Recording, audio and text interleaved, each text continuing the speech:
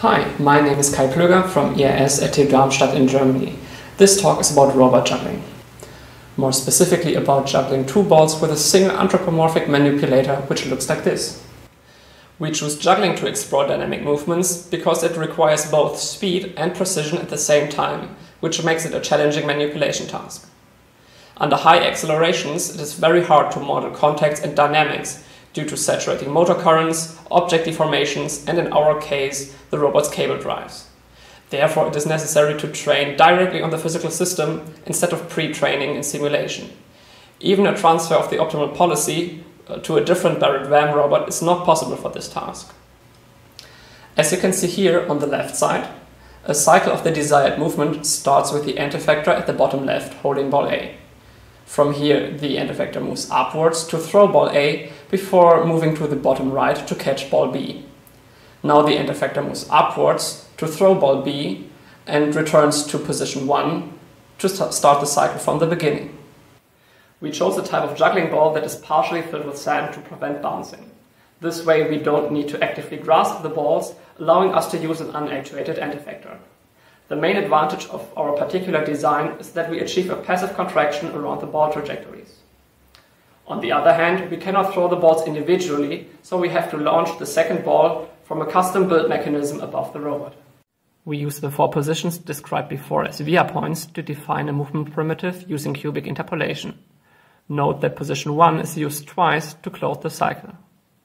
To reduce the number of parameters, we set all via point velocities to 0 and apply symmetry constraints. This allows us to achieve a policy representation that, in comparison to popular neural network architectures, is very compact and sufficiently expressive at the same time.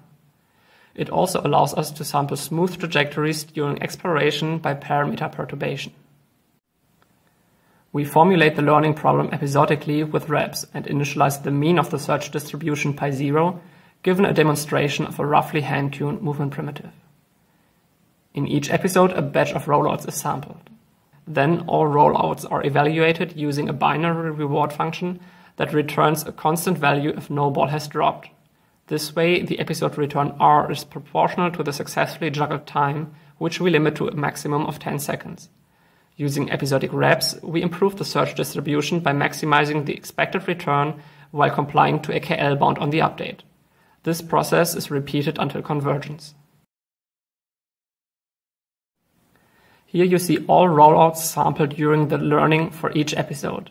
In the first episodes, most rollouts fail immediately as expected, but the performance improves quickly, and in episode 3, the first rollout successfully juggles for the entire duration of 10 seconds.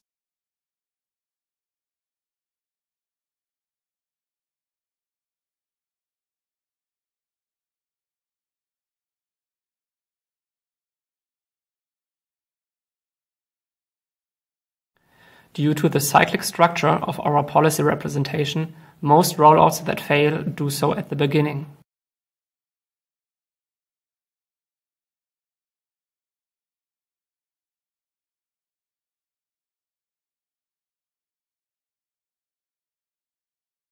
In the final episode 20, every single rollout succeeds to juggle without dropping.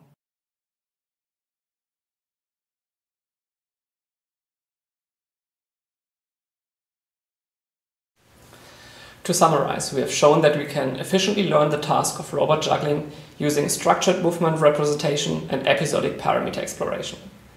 Framing the problem as episodic RL, we can learn the task within only 56 minutes of experience despite the very sparse rewards. The final movement is robust enough to juggle for over 30 minutes or more than 4,500 repeated catches.